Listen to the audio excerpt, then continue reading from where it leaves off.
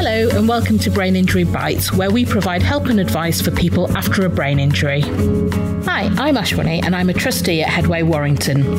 I'm also a senior associate solicitor focusing on catastrophic injury, including brain injury. My name's Brooke and I've lived with a traumatic brain injury since 2007. So in this episode, we're going to be looking at fatigue and the importance of rest. So, Brooke, looking at how you were after the accident whilst you were in hospital and then even after your discharge home, I think it's fair to say that rest was a crucial part of your post brain injury recovery. Yeah, I suppose when you're resting, you're recovering, and you've got this. Well, I had this thing that I was trying to rest as little as possible and get over this need to rest in the day, and I would try and make myself stay awake as long as possible. But that's actually the worst thing you can do, because it's not letting your body concentrate on recovering. And I guess that's why going back to a lot of people are induced into a coma, and that's the reason for that, because your body can just do nothing but concentrate on healing your brain. Yeah, it's and certainly when you're in hospital, you're given opportunity to rest. We talked about it in episode 2, and that fake environment. You have that structure, you have plenty of opportunities to rest because your day is being managed for you. But I guess it's more important when someone's discharged home, for example, and they don't have that same structure, to make sure that rest is a prominent feature in their routine and their recovery, because regular rest is important to help your brain to heal. And I think, you just said that you were trying to do too much. It's a lot of it is about understanding that your body needs to rest, your brain needs to rest, and accepting it. Yeah. You need to be a balance, though. You can't rest too much, and if you don't want to get into the habit of just doing nothing, and then you can't do too much either. You've got to. But then what the problem is, you need to organise your time, and after a brain injury, the very part of your body that organises your time, usually the frontal lobe of your brain, has been damaged. So it's a bit of a nightmare trying to get that right. Yes. Organisation and planning can be difficult. And I guess, how did you manage that? Did you look at support from family and so on? Not very well. Coming up to the time when I was going to get discharged out of hospital, I thought I was going to be totally fine, but that wasn't the case. I went home and I wanted to just rest all the time, and then you rest for a bit, then you want to get up and you want to do something. Well, the thing is, there was no regularity to it. Was very sporadic, my getting up and laying down, and I would just go through the day doing a bit of activity, then the rest, then a bit of activity, then the rest. And I wasn't sufficiently tired by the time I'd gone to bed. Sometimes I'd fall asleep at 6 o'clock in the evening and sleep till 7, and then obviously I couldn't sleep when I went to bed at night. I've suffered pretty badly, and I still do with insomnia. I just still don't sleep well, and I think a lot of people have this. I remember there was a period when I was staying at my sister's house, and I was kind of scared of bedtime almost, because it would mean just another night of just laying staring at the ceiling, and then getting up in the next day and just being exhausted, and then just resting too much in the day, and the whole thing happening again. And what you need to do is you need to just get regularity in your life, even if it's every hour. Have 5 minutes an hour, but then stick to that, and have some sort of a plan.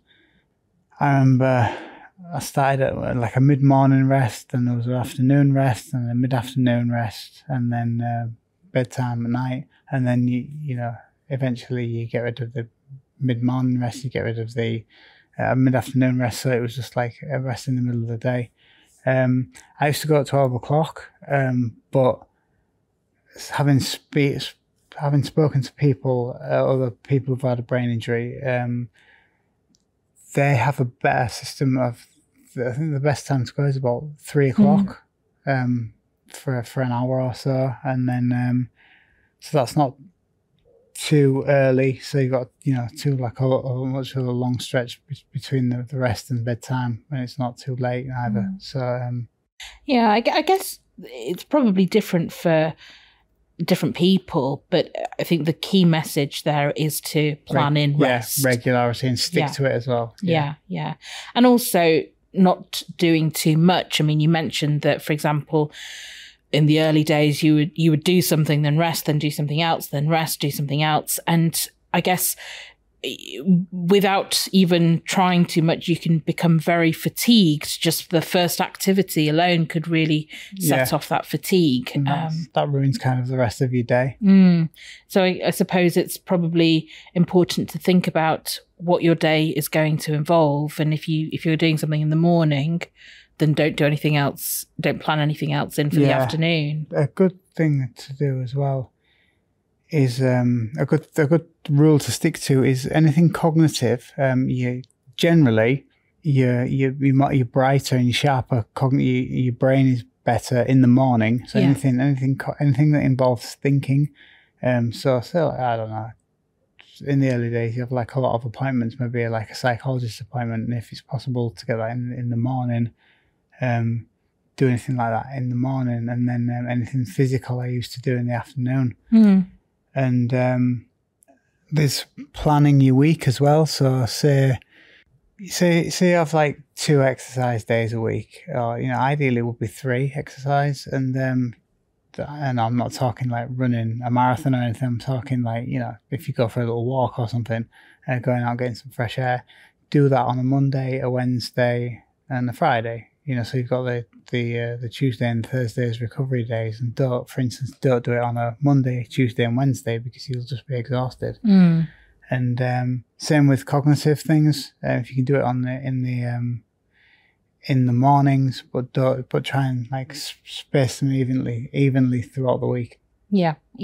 Well, absolutely. It comes to planning, and I think it's what you've said there is a very good suggestion in terms of how to plan it in.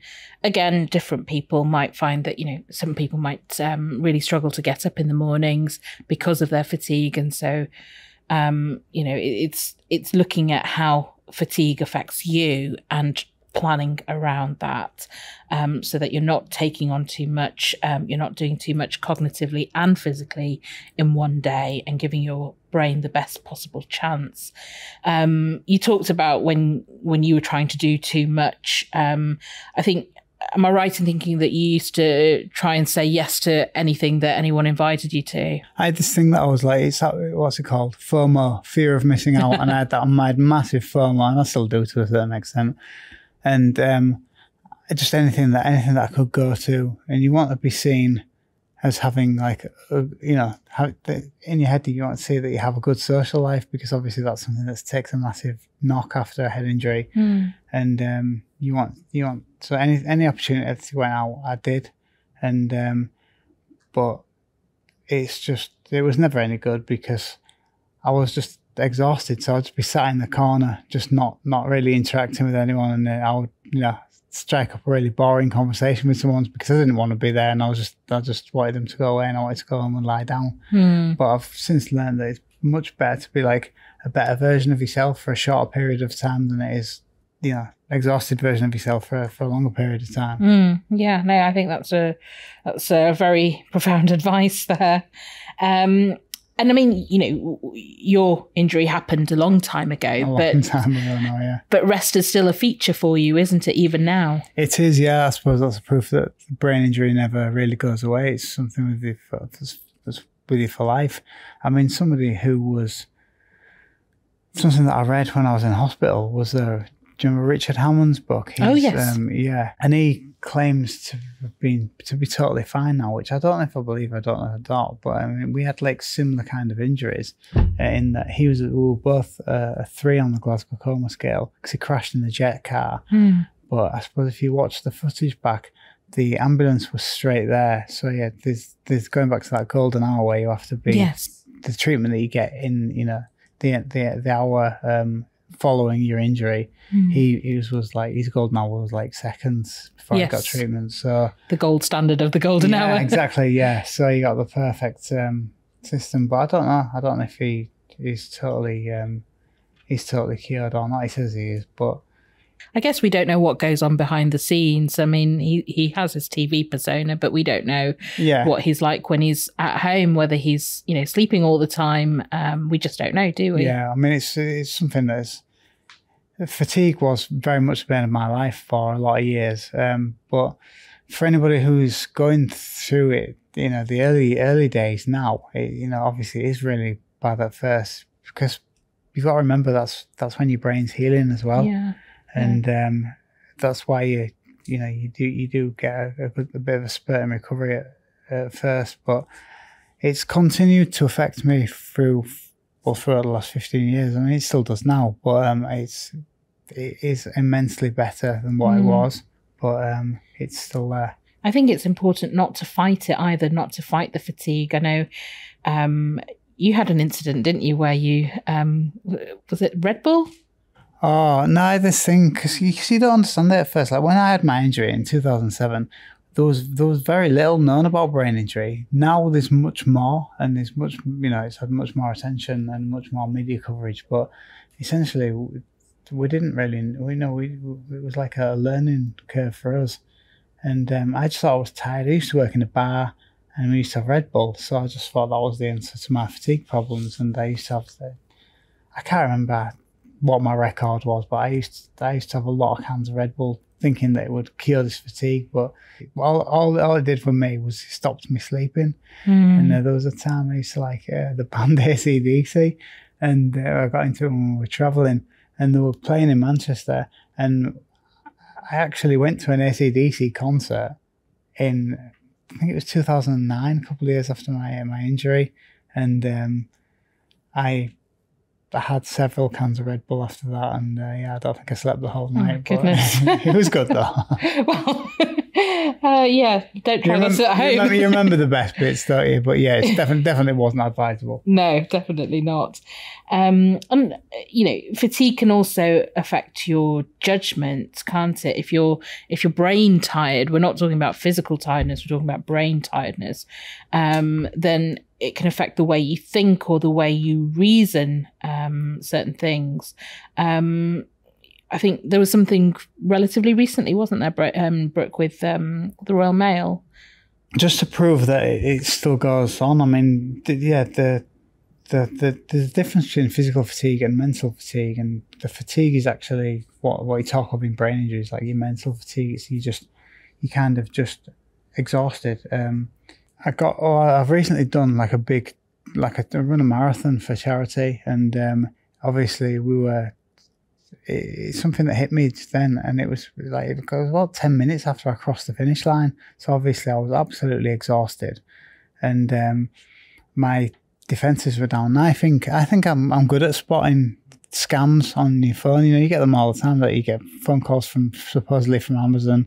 It's coming, £500 coming out of your account. Press this button, and it was one from Royal Mail. It was a text message from Royal Mail asking me just to pay a tax. It was £2.10, and it was happened just as I crossed the finish line and looked at my phone. And I've ordered things in the past, like from America, and you've had to pay a little bit of extra tax. So I didn't really have time to sit and think about it. I just kind of assumed it was on them, and I thought I'll save myself some stress later, and I'll pay it now. And I did it, and I put my banknote details in and what have you. And then the next night, I actually got told to isolate the next day. I don't know if I'd seen somebody at the race or whatever, but so I was for my first day of isolation, and somebody had rung me, and they'd said they were from the Halifax anti-fraud team. And I thought, usually I'd just make an excuse and just say I'm too tired, but I thought I'd better deal with this because it's on the Halifax anti-fraud team. And there was a guy who had obviously worked in customer service before, and he was just saying all the right things. And what he said to me was, "Are you getting messages on your phone from Halifax?" And they were coming through. in real time. These messages were coming through as he was talking to me. I don't know whether this was planned or whether this was just pure pot luck, but he said to me, have you noticed some strange payments going out of your account? And I've got an internet shopping problem, me. So especially in the pandemic, my Amazon bill's ridiculous. So I said, I don't know. All sorts of my bank comes out of my bank account. And he says, well, have you had something in the last couple of hours for £180? I was like, no, I definitely haven't. So what's that? So he says, right, you've got to go to these text messages in your phone. Are you getting these text messages from Halifax? And they were coming through, and I was getting them. And he says, you need to look at these and give me the numbers. So I just did that. I was exhausted, and I was just trying to get it done. So I just said to him, I gave him the numbers off like 4 of these text messages that have come through. And so he says, yeah, come into the local branch Thursday morning. We'll sort it out for you after your isolation's over. And so I was like, okay. Then said bye and then what have you. And then I was watching TV that night, and I just kind of thought about it, and I thought, I'll have a check at that. And I looked at these text messages, and it actually says, do not share this number. Somebody is trying to steal your money. And my stomach just dropped, and I just thought, oh my God, what an idiot. But I just, I didn't even look at that. I just looked straight for the number, because obviously I was on the phone from someone from Halifax. It was he knew about these messages, so I just thought, why would he really, didn't even into my head to lie to him. And basically what they'd done is they'd taken £600 my account. I only had 631 in it to last me like the rest of the month, and moved it to another account, and then they've made a payment to I think it was cyber currency. Stuff like that just scares me. So it'd gone to a website. And I remember saying to this lad, he said, you'll have to contact this website. And I was thinking, can't you do it?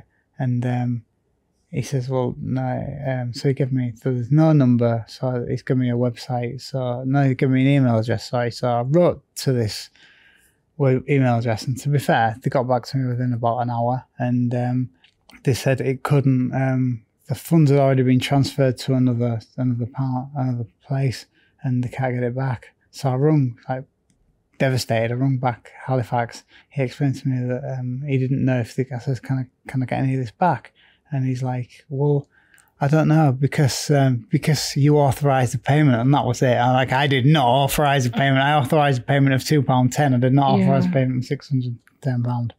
And but luckily, well done to Halifax. They gave me the money back, which I was very, very grateful for. But as I'm sure you can imagine, it was a very stressful time, especially when I was isolating. I was on my own for all this as well. So yeah, I just think when I thought I was pretty clued up about these scams and stuff, and I thought I thought they wouldn't be able to get me, but it just proves that it hit me when I was just tired and uncomfortable, and yeah, I mean, these scams obviously are designed to get people who might be more vulnerable. The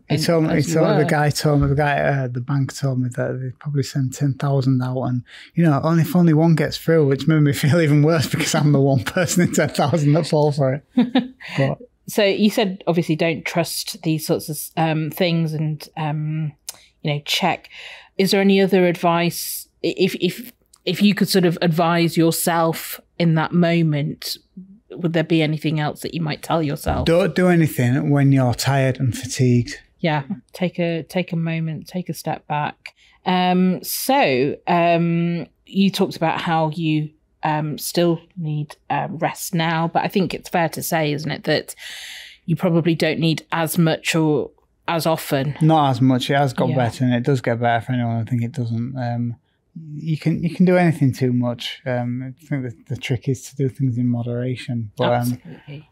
Now it's I've done big runs and stuff, but and I've actually not been for rest in the day. But I think the reason for that is that the adrenaline's carried me through. But just on a general normal day, I try and go for like one rest in the middle of the day, particularly if I've done something mentally taxing or even physically taxing.